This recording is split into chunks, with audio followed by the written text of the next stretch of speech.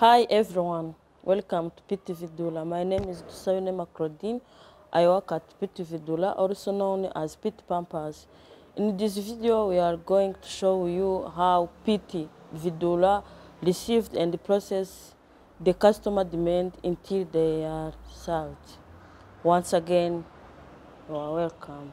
Here we received the calls from different marketing channels, including our customer we have served before, our customer who have seen our branded truck, from our customer referral, our social media, our website.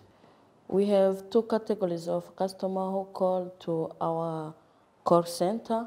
The first are the customer who need to know information about our emptying service. The second are the customer who need to be served. For the customer who need our service, we explain to them our emptying service and our price.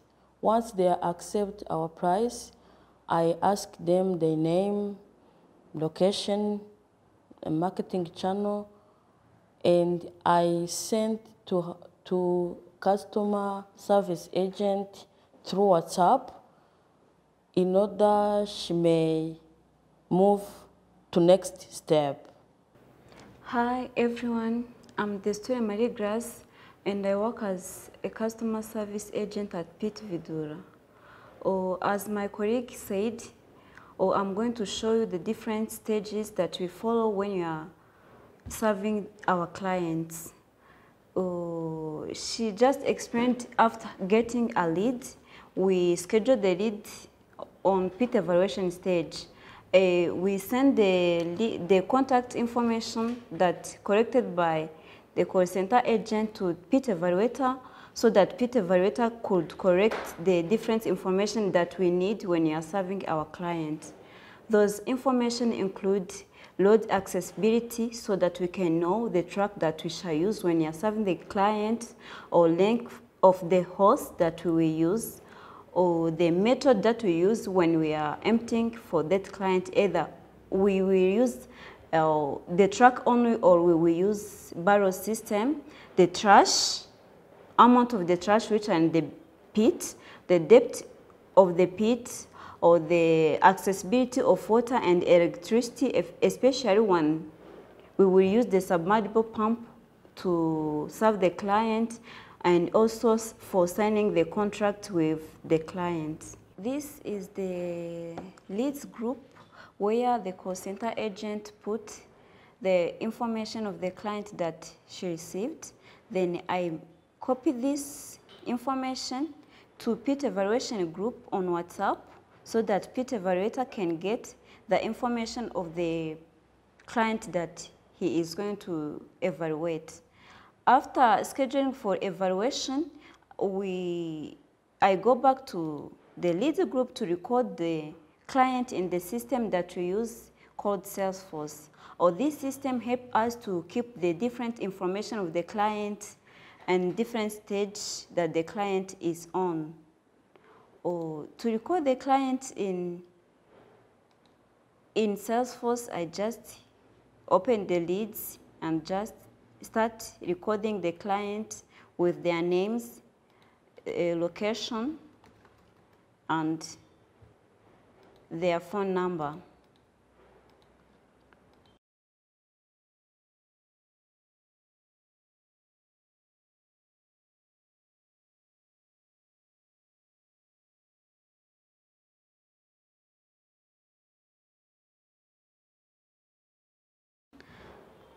After saving, I convert here on the lead from lead to opportunity. I do the conversion because it's a hot lead, it's a lead who need the service. I just convert to make the lead into an opportunity. After converting the lead, now we can see that our lead will be in the opportunity on new unscheduled. After getting new unscheduled, we just schedule for evaluation so that we can get the evaluation information in our system. At this stage, it's where we wait for PIT evaluator to send us the information so that we can record those information in Salesforce. As PIT evaluator is on the site, the PIT evaluator sends the information that he corrected when he's doing the evaluation on WhatsApp group for the quick information, and also he sent back again those information on the software that we use called Kobo, so that we can store the information for the future use. Or I just went on a WhatsApp group called PIT Vidura operation so that I can record the information that the PIT evaluator has been corrected. I just fill in PIT evaluation the date that I scheduled for PIT evaluation. The date of PIT evaluation here is the date that PIT evaluator evaluated the client. I record the PIT type, either it's a pit latrine, a soak pit, a tank, or another pit type. I just choose the pit type, indicate the depth of the pit, or the name of PIT evaluator. It's the person who did the evaluation, or the truck that the PIT evaluator has, so that we use when we are emptying. It's an exhauster truck, and we have different exhauster truck. We have one we called ET1, ET2, and ET3. This truck are named based on their capacity, on their cubic meter that they can hold, and the time of emptying, either in the morning or in the afternoon.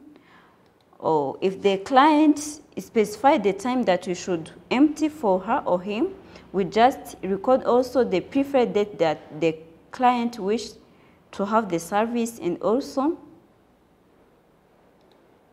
record the client the date that we empty for him or her when he did not specified the time. We also record the GPRS that PIT evaluator corrected, where we serve the client and then save those information, then move the client to the next stage called PIT evaluation stage. PIT evaluation completed. Here we are waiting for the client to pay for the first installment so that we can schedule the client for the service. Or when the client pay for the first installment, most of the clients, they called on the call center number, or we can see the payment if the client used the mobile money, and we can call the client to confirm their payment. And we just record the first installment that he paid here and the payment deposit as their first installment.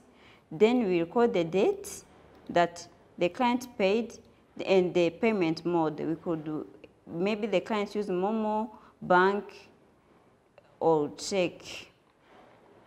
Then we save and move the client on the next stage of empty service scheduled. Here the client is saved for having the service. At this stage of empty service scheduled, when a client paid a premium price and the truck is available, we send the information to the team leader and the truck would go to serve that client.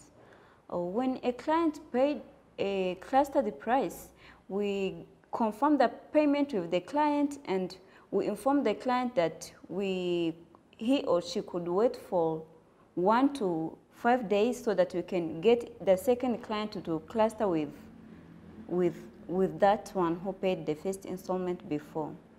Or to get the second client, we either wait for the new list to call through call center phone, or we can go in our system in Salesforce. We look into Salesforce in the client that we have which are pending, especially those who are at PIT evaluation completed stage, because we have the full information of the client and we could do a follow-up. To do follow-up, we call the client and just ask the client, like, they requested for the service in the past, and we could find a way of turning them into the client so that we can serve them. If the client agreed to pay, we cluster with that client who paid the first installment, and we give them the date and the time of emptying. The customer to be served, I send the information to the team leader, and the team leader with the team go to serve the client. When they reach to the client, they just give the service to the client, and after serving the client pay the second installment. When the client pay the second installment, the team leader either go to the second client if it's a clustered client, or go to the dump site when it's a client who paid the premium price. Or after serving the client, also we come back in Salesforce to record the information and how the service goes when the team with the team leader are serving the client. Into the Salesforce, we record the contact of the emptier who went to empty for the client. We record the dump date. We also record empty start date and empty end date if it take for the second days. Or then if we use barrel system, we record the number of sludge, or if it's not the barrel system that we used, we don't record, we record just 0. If we use exhauster truck, we record yes, or if it's a flatbed truck, we record no. Number of trash or solid waste that was in the pit. The total barrels, here the total barrels shows the number of sludge and the number of trash if we use the barrel system. And we record the number of trips, either one or sometimes we do more than one trip. And also we record the driver who were with the team leader. After recording all the information of emptying, sometimes there is also the information given by the team leader about how the service was. If there was an error, we also record that error. We record error date, error time, and type of error. Here, most of the error that we record, it's like an example when we went to empty and the client that we're emptying for, there is a tenant who lived there, but the owner of the pit is not there, and it took a long time to pay the second installment. Those errors, we record them so that next time we can inform the owner of the pit so that we cannot waste time again.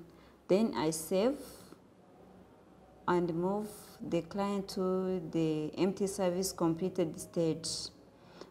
This is the final process of how we empty the client, but after moving to the client to the old stage, also record customer satisfaction survey. Customer survey help us to know how our client has been satisfied with our service and how we can improve with our service, even also what we can continue doing which makes our customer happy.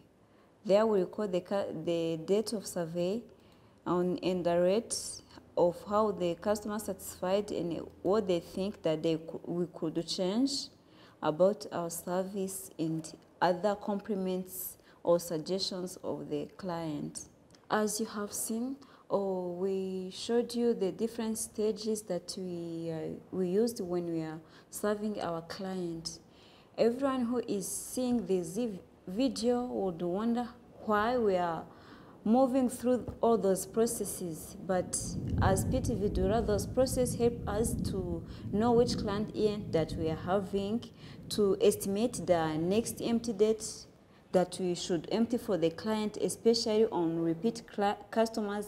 Like here, we record with the previous empty date, and when the customer come back for the second time, we record that date, and it should generate the estimated next empty date.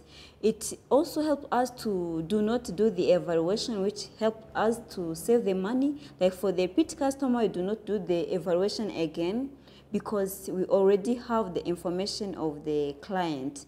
Also, it helps us to track the errors. When there was an error which happens in the past, we cannot repeat the same error. Also, Salesforce helps us to know to generate different reports about the opportunity that we get, by which source that we get the opportunity, the different stages that our clients are on, or our sales performance, either weekly, monthly, or per year, even a quarter. Also the customer type, either household or corporate client, even pending opportunity. Salesforce help us to know how we can do the follow-up with our client based on the client which are pending in our system.